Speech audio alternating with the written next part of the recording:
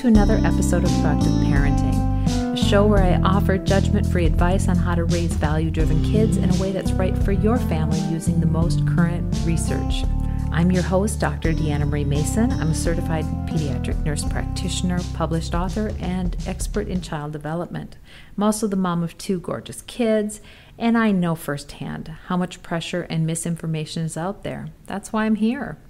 So grab yourself a cup of tea and settle in. And let's discuss today lying in a safe space and get some real honest answers so that we can raise our kids in a way that works for our family. Now, this theme today of lies actually comes from a listener contacting me about what to do when you catch your child lying. And it really sparked my interest because lying is an interesting thing throughout childhood. It doesn't mean the same thing in each age and stage. And I thought it would be great to focus an episode around this so we kind of flesh out the nuances and talk about some realistic responses when we catch our little one lying. So that's what we're going to do today. We're going to find out what to do when we catch our child lying and learn that not all lies are equal. Most parents want to think the best about their children, and it can be hard to know what to do if we catch our child in a lie.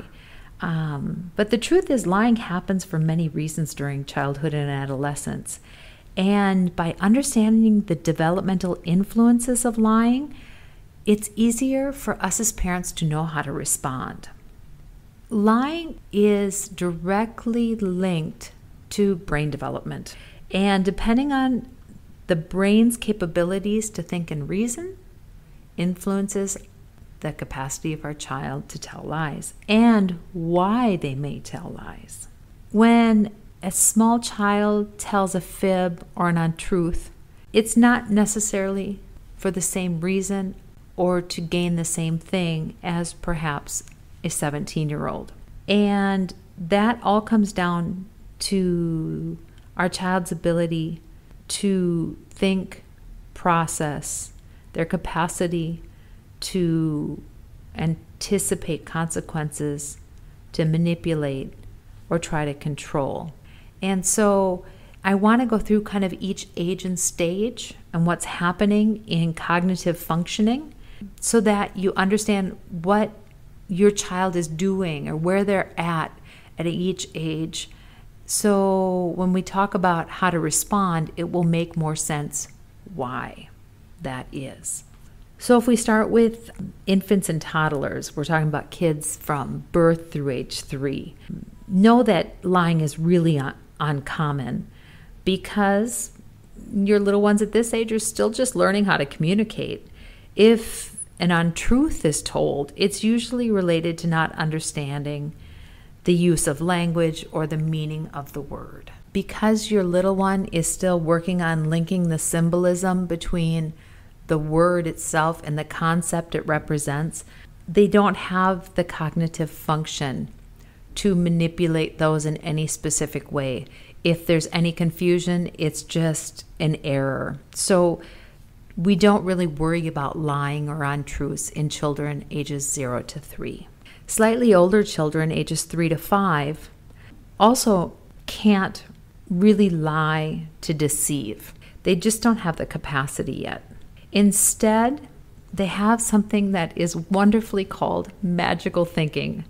And magical thinking simply is a way that children ages 3 to 5 interpret what they are actually experiencing and how they perceive things to be or wish they were. So they mix reality and fantasy because the world is so big to them that they can't possibly understand what's really happening around them. Even though they have this emerging and growing vocabulary, it still is going over their head. And so their brains, in order to kind of move through the world and try to figure out cause and effect in a way that makes sense to their developing brain, they mix reality and fantasy. And that's what magical thinking is. So anytime they tell an untruth, it's more often linked to them and their preferred mix of reality and fantasy than trying to deceive us. Our school-age kids, age 5 to 10, enter the stage of when lying really begins. School-age children don't have abstract thought yet, but they are able to reason from the information that's captured through their senses. So what they see, smell, taste, touch, that kind of thing. And so when they tell untruths, school-age kids are most often just going to change facts about an event or insert a desire or a wish in their lie. That's it. Because they can't really manipulate anything yet. They don't have that abstraction in their thoughts. So they're just going to say that, their homework got eaten by the dog rather than I didn't do my homework. Or that they ate their lunch rather than throwing it in the garbage bin.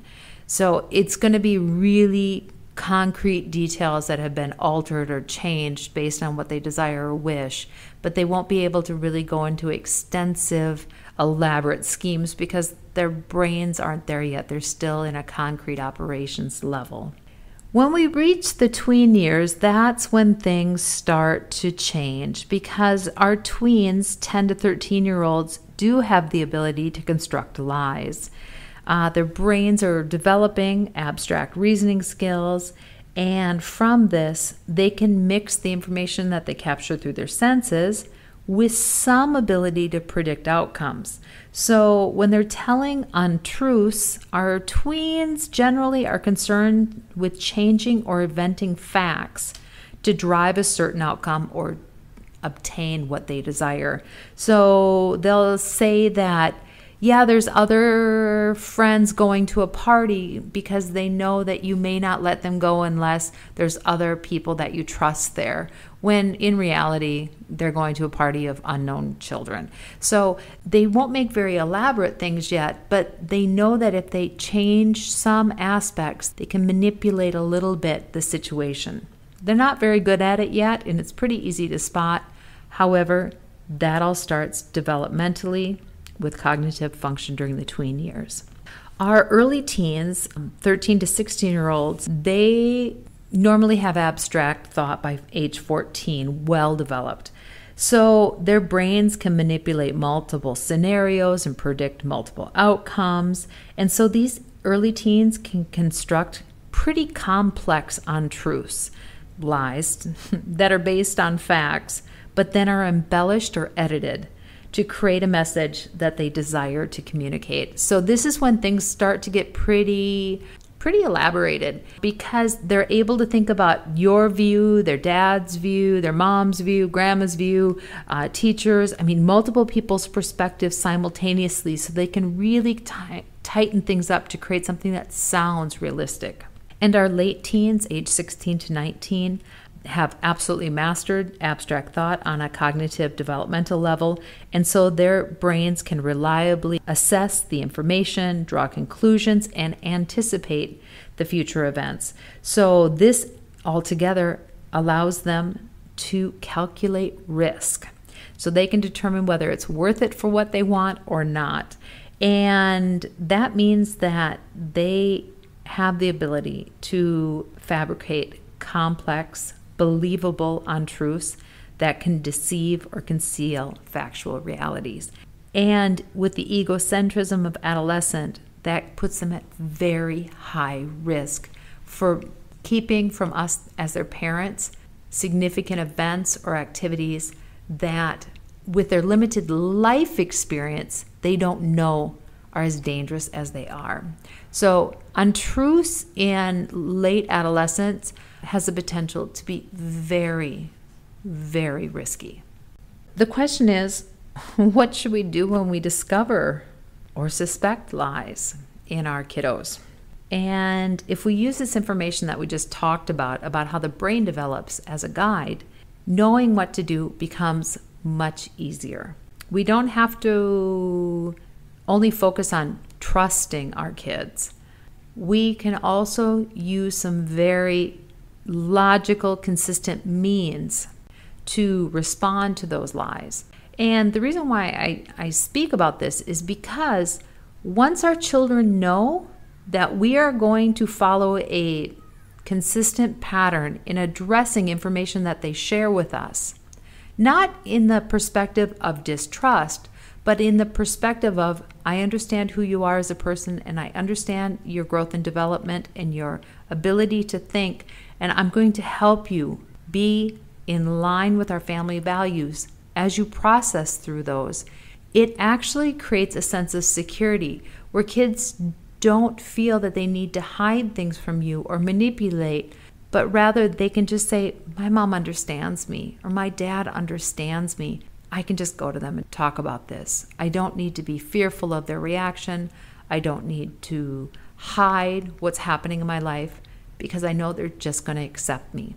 So in this sense, you're actually drawing a closer relationship with your child when you acknowledge where they're at developmentally and adapt your parenting to meet that, so that your child has trust in you and can just relax into the relationship.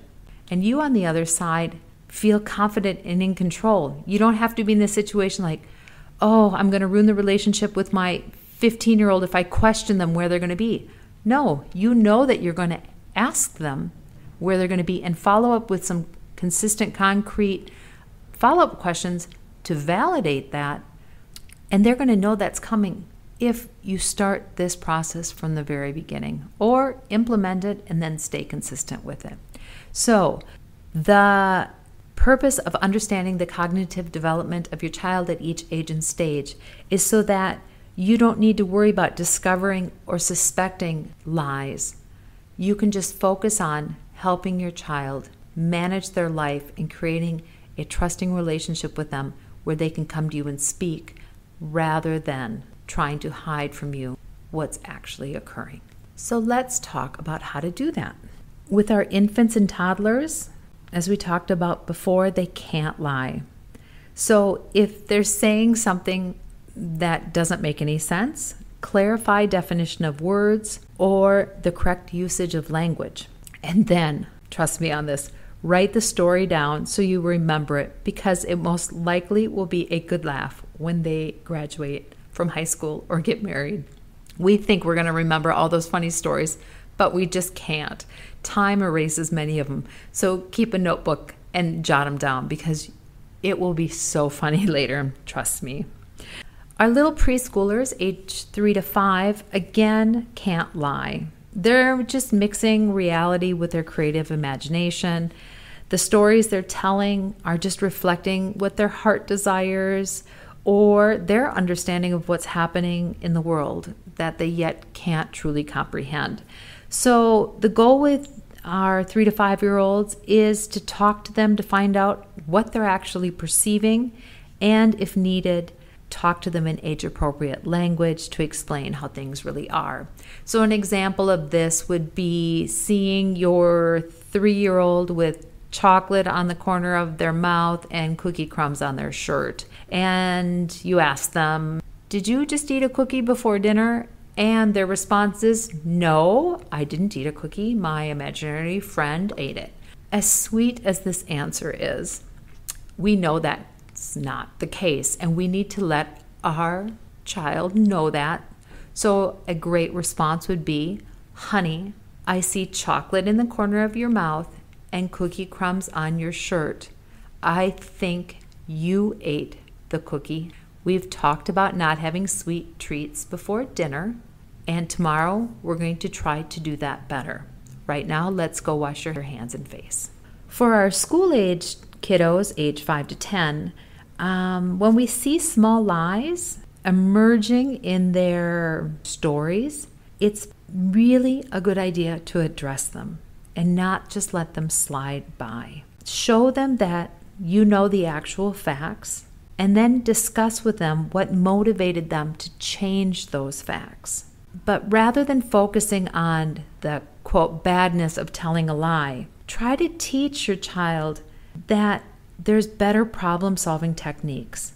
And what you're trying to do there is cultivate a trust between you and your child so that they don't feel like they have to hide reality from you. And you are showing them that you're involved and want to help them be successful. So sometimes in the rapid pace of life, it's really easy just to let things slide because you don't want to address it. But the truth is, if we do not address small untruths during the school age years of 5 to 10, it becomes really tricky to try to snuff it out when they're 10 to 13 in their tweens. So think about it as a proactive method, not to have bigger problems later on. So when you do catch little tiny lies happening, just address them directly. Don't focus on, oh my gosh, I caught you in a lie. How bad is that? Because it's not. It's developmental. But you do need to address it so that they know that you're paying attention and that you're aware of what's going on. And that's actually going to create trust and a good bond between you. And those 5 or 10 minutes it's going to take to address that in the school age years is going to save a world of problems later on in the tween and adolescent years. And talking about the tween years, our 10 to 13-year-olds, what's really important there when something's amiss is asking for more detailed, specific information can really help you identify when they're trying to say an untruth. If you do suspect a lie, you should just ask your child again for a more complete response with more details. Because if you do find an untruth, the important thing to do is to talk to your child directly about what motivated them to change the information. Because that's the actually important part, not what they're doing, but why. And this is how you can find out if they're having problems at school, with their friends, people are bullying them in the community, or they feel insecure about something at home. Sometimes our tweens, they're very sensitive to what's happening, and they might be concerned that by telling us the truth, that they're going to be burdening us. And so they might switch the facts actually as a means to protect us. And we want them to know that we're always the parent and they're always the child. We're always bigger, kinder, stronger, wiser. It's not their job to protect us. And so that can actually open a door to start talking about why they thought they should change the facts. And again, that creates a strong, trusting relationship. Our early teens, ages 13 to 16, with them, it's going to be a little bit more challenging. We need to ask for specific details and then double check those details at a later time to see if they're telling an untruth. Because early teens generally will say something, they say it really quickly, they haven't processed it fully. So if you ask them about it again later, you might find that the details have changed. And asking them to tell you again what will happen or what has happened is a great way of verifying whether they've kind of done some manipulation to the facts or not. Also, you can always call another parent to verify if the child was at a certain location or doing what they said they were doing. If you do catch your early teen in a falsehood, it is so important in their personal growth, moral growth, value development, that you give them an out, a chance to say the truth. And it's about respect. Your respect for them and their growing needs and their growing autonomy, but also respect for your expectations and holding them accountable to those. So if your early teen has given you some fishy answers about where they were, you ask them to tell you again later, the information changes again, you call another parent to verify what they said they were doing, and allowed the teen to hear you on the phone during that conversation with the other adult, and you find out that they've said something untruthful, pause just a beat. Trust me on this. Don't hang up and start screaming or yelling. Pause a beat and say, what should I know? Leave a nice, big, open-ended question and give them the chance to tell you the truth. Give them the chance to come clean. And more importantly, give them a chance to explain why they wanted to tell you an untruth. That interaction right there shows your teen that you are interested in them and involved in helping them make good decisions and share truth before telling an untruth. That they can come to you and just tell you, because you're always going to be there. You're always going to listen. It's not a struggle for power of who's right and who's wrong. It's about, we're in this together. You're there for them, and they can trust you with what's going on in their life. They're not always going to like your answer, but they can trust you enough to tell you. So again, if you found that your tween has given you an untruth, give them a chance to come clean. Give them a chance to explain. And that over time is going to motivate them to avoid that more painful conflict of confronting you directly, and just come up to you and talk to you first about what's happening in their life. Now, for our late teens, 16 to 19 years, it can be really difficult to detect lies in older adolescents because they have so much autonomy and ability to plan and improvise as needed. Their brains are as developed as an adult's. The only thing is they lack life experience, and this is what trips them up sometimes. Because that lack of experience can lead them into really negative situations that they just can't anticipate because of a lack of experience. Regrettably, parents often only find out about untruths in late adolescence when something negative has really happened. A phone call from a police officer, a dent in the car. It could be a child who goes missing for a few days as they try something, some adventure. And that can be very stressful to families.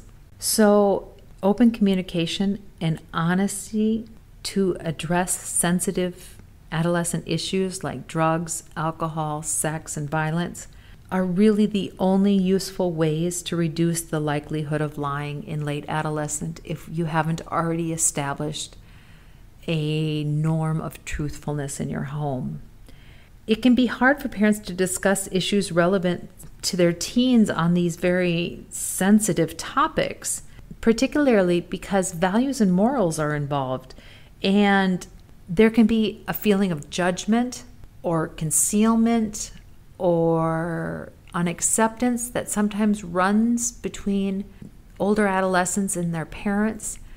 And so when you find yourself in a situation where your child isn't telling you a truth and a negative consequence has happened, it's very hard to intervene because you're not sure where you stand as a parent. You don't know where to ground your feet to start helping them. I know of an example where a parent got a phone call that their son had been vandalizing some other people's property. He had been seen by some neighbors.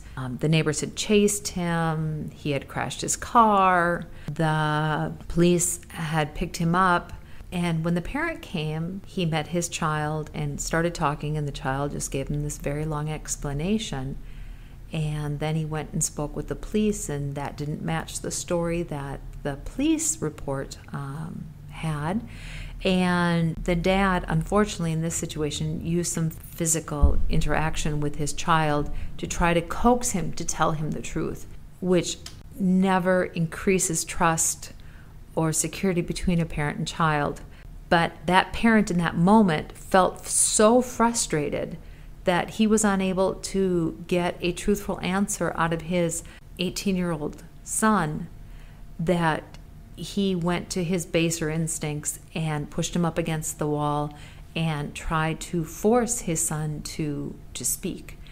Not going any further into that story, the point is when we don't have a norm of truth in our home with our late adolescents, it can be very difficult to start creating that during that time period. The best we can do is to try to create that open communication to honestly address sensitive issues so that the teen at least has the confidence in the parent that when something bad does happen, they can reach out to the parent to provide appropriate support.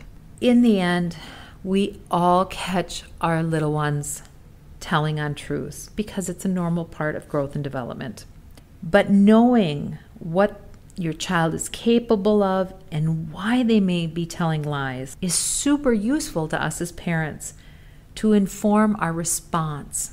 And additionally, when our children are caught lying, we can use that moment to teach lessons that reflect our family values and direct our children towards better behaviors by creating a stronger, more close family relationship with them, regardless of their age or stage.